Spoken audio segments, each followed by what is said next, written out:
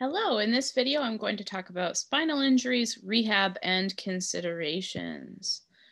So starting with acceleration-deceleration injury, that is commonly what is called whiplash. So acceleration-deceleration refers to the idea that the head is moving in acceleration in the frontward direction or in the anterior direction, and then we decelerate and it goes in the opposite direction. Okay, so acceleration, deceleration injury, that is whiplash. So the head moves in one direction and the facet joints and cervical muscles that are acting eccentrically to counter the motion are injured. Okay, so as the head is moving in the anterior direction, it would injure the posterior structures in terms of the muscles that are acting eccentrically to try and decelerate the head that is moving in the anterior direction. So those muscles would be injured.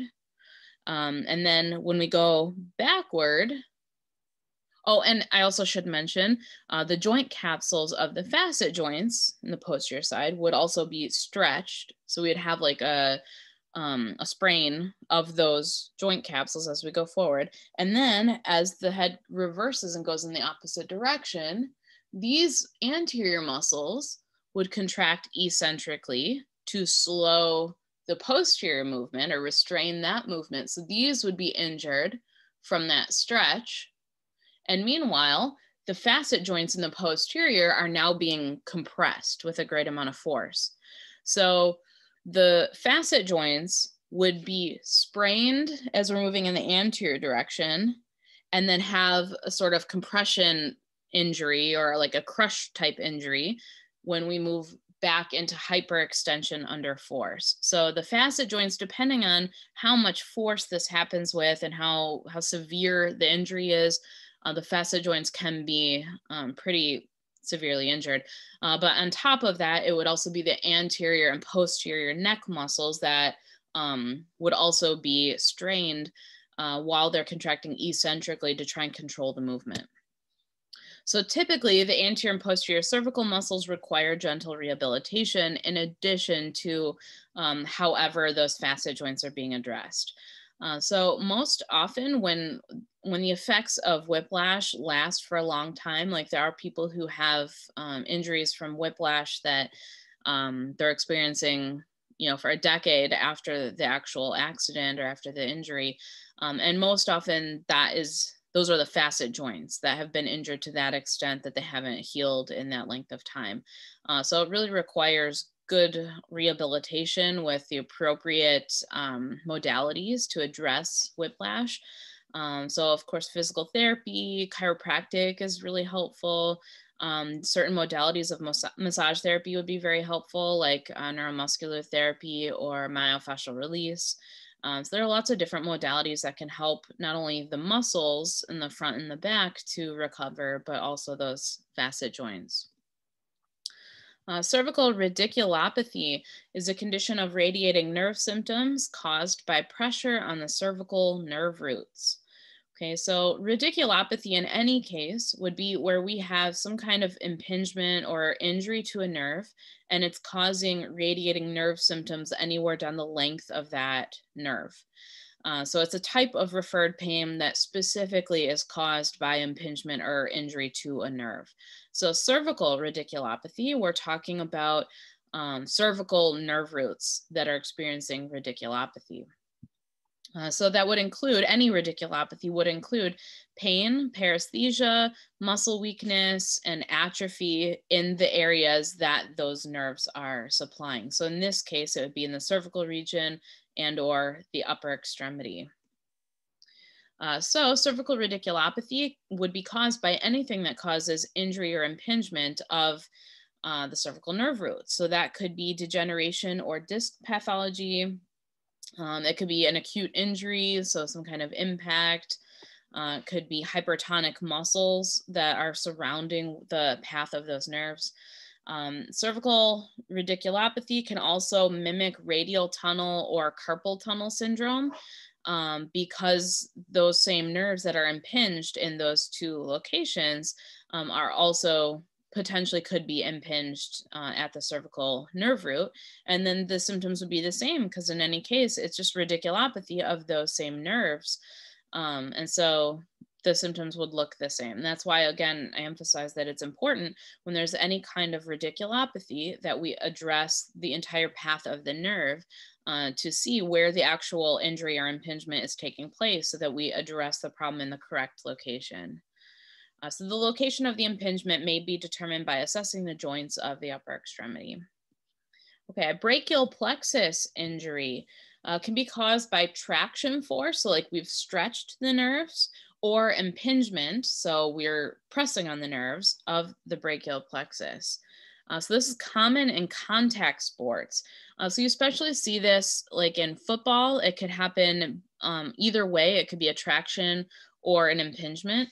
Like in football, it could be if somebody is holding down a shoulder pad and then your head gets pushed this way, it would cause a stretch there, and that could injure the brachial plexus. Or it could be that you get pushed this way and it causes an impingement on that side that's closing. It can impinge the nerves between like a shoulder pad and the neck and head that's coming over. So it happens in either direction, and it can happen in any sport, any contact sport especially. So it would just be a stretching or a crunching of those nerves in the brachial plexus. Causes an immediate pain, burning, or an electric shock feeling in the upper limb, all very typical nerve type symptoms in an acute injury. Okay, thoracic outlet syndrome. So first we should say, what is the thoracic outlet? It's the space, it's the interscalene triangle, so the space between the scalenes, the costoclavicular space, okay, so the space between the clavicle and the ribs, and the subcoracoid space underneath the coracoid process, right where pec minor crosses on top. Okay, so thoracic outlet syndrome is pressure on the neurovascular bundle where it passes through those spaces I just described that make up the thoracic outlet.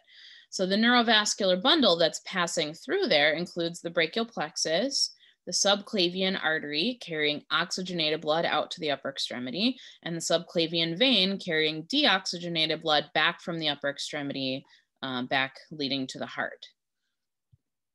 So thoracic outlet most commonly happens at the subcoracoid space where pec minor is pressing on the neurovascular bundle against the rib cage. Or it also can happen where if the scalenes are hypertonic, it can also impinge at that location. So those are the most two common ways that thoracic outlet syndrome happen.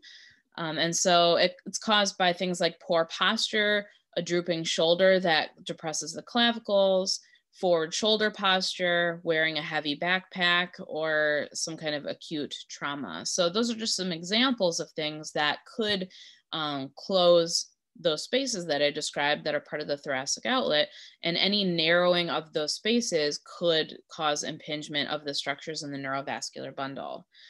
Overhead athletes are especially vulnerable because when the glenohumeral is in abduction and or flexion, it's changing the orientation of the scapula and the clavicle and decreases those spaces. So when you're moving into those positions frequently and often with great amount of force, that can develop into thoracic outlet syndrome. So when someone has this condition, they would have reduced circulation. Usually they would have reduced circulation in the upper extremity because the blood vessels are being impinged, and they might have radiculopathy or nerve type symptoms because of the impingement of the brachial plexus. Okay, thoracic spine pathology.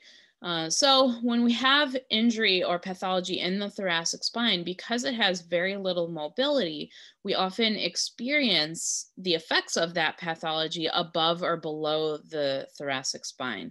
So when there's injury or pathology in the upper thoracic, most often we will experience the pain or dysfunction in the cervical spine because it has to make up for whatever the dysfunction is in the thoracic. So the cervical is moving abnormally to make up for whatever's happening in the upper thoracic. And then same thing in the lower thoracic, the lumbar spine has to move incorrectly and generate the improper amount of forces and all that to compensate for pathology or dysfunction in the lower thoracic. Okay, so thoracic spine injuries normally are experienced more in the cervical and lumbar spines. Depending on the nature of the injury and what exactly is hurt, pathology of the thoracic spine also can affect breathing and cause pain with breathing, and especially if there is a rib injury. Okay, non-specific low back pain is another diagnosis of exclusion, meaning that if someone's been evaluated and all other diagnoses have been excluded, like they get imaging done or whatever tests and evaluations done, and you see that there are no other identifiable injuries, then this would be a diagnosis of exclusion, that they've excluded all of their possible diagnoses, and this is what they would categorize that injury as. So it's a general classification of chronic low back pain that is commonly idiopathic, meaning we don't know what caused it. About 13% of cases are estimated to be caused by dysfunction at the sacroiliac joint. So when the sacroiliac joint is not moving correctly, the lumbar spine has to make up for whatever lack of stability or mobility is occurring at the sacroiliac joint. So then the low back would become more stable, so reduced range of motion, or more mobile, increased range of motion, to compensate for whatever dysfunction there is at the SI. So that increase or decrease of mobility in the lumbar spine, because it's above or below what is normal, will cause changes in muscle activations and changes in the force that's going through those vertebrae and through those discs, and cause pain. Physical activity is encouraged in this case because inactivity usually will worsen the condition. So physical activity is generally encouraged with all types of back pain and back injuries, because often physical inactivity could be part of what the problem was in the first place. So it could be being sedentary, having poor posture, and other factors that could contribute and cause low back pain in the first place, or back pain and throughout the spine in the first place. And so often physical activity is encouraged because it can help correct the dysfunction and improve the pain. Spinal stenosis. Stenosis in general is narrowing of a space. So spinal stenosis is narrowing of the vertebral canal or intervertebral foramen. So narrowing of the space where the spinal cord is passing through, or narrowing of the space between the vertebrae where the spinal nerves are coming out of the spinal cord and going out into the periphery. So it increases stress on facet joints and causes compression of the spinal cord and or spinal nerves, depending on where the stenosis is taking place. Most commonly, it's the result of age-related degeneration or congenital abnormalities, like the bone just sort of grew that way in a way that's impinging on that space. Now, interestingly, with this one, the severity of the stenosis is not correlated with the severity of the symptoms. So how much pain someone is in or how much dysfunction they're experiencing is not reflective of how much encroachment of the space there is due to the spinal stenosis. So it really just depends on specifically what is being impinged, and that causes certain symptoms or certain severity of symptoms in the person.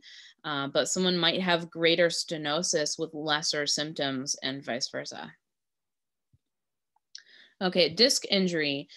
Disc degeneration includes loss of water and protein from the nucleus pulposus, so the jelly inside the jelly donut of the disc, which increases the stress on the annulus fibrosus, the donut part of the donut. So as the disc degenerates, we lose some of the elasticity and some of the liquid that forms the jelly inside the donut, which is important to help absorb the forces and the stress that's going through the disc.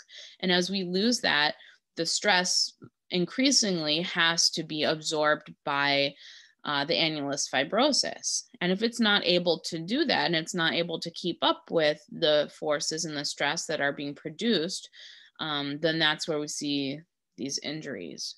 So the increased stress may lead to disc herniation or protrusion. So disc herniation is a ruptured disc when the nucleus pulposus is forced through the annulus fibrosus. Okay, so a disc herniation is when it is completely ruptured. So the annulus fibrosus completely ruptures and allows the jelly to escape the jelly donut. Okay, so that is a disc herniation. Disc protrusion is a little bit short of that. That's where we also call that a bulging disc, but that's when the nucleus pulposus, the jelly in the donut, protrudes and bulges into the annulus fibrosus, but the annulus fibrosus is not completely ruptured, so the nucleus pulposus doesn't completely escape. So in either case of a herniation or a protrusion, in either case, we encourage physical activity because it does help improve recovery and facilitate healthy rehabilitation. So it might be a little bit painful and you might need to ease into it, but it will improve rehabilitation. Now, with both disc injuries and with nonspecific low back pain, like we talked about a moment ago, I want to remind you what we discussed in the previous video about erector spinae and how extreme of range of motion into hyperextension and into flexion should be limited in people with lumbar spine pathology, whether that be disc pathology or low back pain, even if it's nonspecific, because of the effects biomechanically that has on erector spinae and the increased and abnormal forces that occur as a result. Okay, sacroiliac pathology can be caused by a variety of different things. It could be pathology of the pubic symphysis. So you see that like during pregnancy or in the years following pregnancy, there could be injury to the pubic symphysis during childbirth, or it could be the effects of the hormone relaxin during pregnancy on the pubic symphysis that could cause that joint to be injured or function abnormally. Which would cause the sacroiliac joint to have to pick up the slack, either by becoming hyper or hypomobile, depending on what happened at the pubic symphysis. An injury like falling on the buttocks, so if you fall straight back, that could put a force or kind of a jolt into the sacroiliac joint that causes it to be injured. Misstepping, so that would be like you're walking down the street and step in a hole that you didn't see or something like that. That again would put sort of a jolt of force through the sacroiliac joint. It also can come on more gradually with chronic causes like asymmetry. So asymmetry of movement, asymmetry of muscle force, asymmetry of bone shape, things like that. Abnormal biomechanics, so abnormal movement patterns, hypertonicity of hip flexors or hamstrings, abdominal weakness, differences in leg length. So one leg shorter than the other, the sacroiliac joint really takes the brunt of that. So that's when you might want to put like a lift in the shorter shoe, in the shoe of the shorter leg to make more even or same leg length essentially when you're walking, and that would take the pressure off the sacroiliac. So correcting any muscular imbalances or abnormal movement patterns may improve the condition, just depending again on what caused it and how severe the condition is. But if it's caused by muscle imbalances or the way that we're moving, those are things that we can solve to improve this condition. Okay, so that is all I have for you in this lecture, and I'll see you in the next video.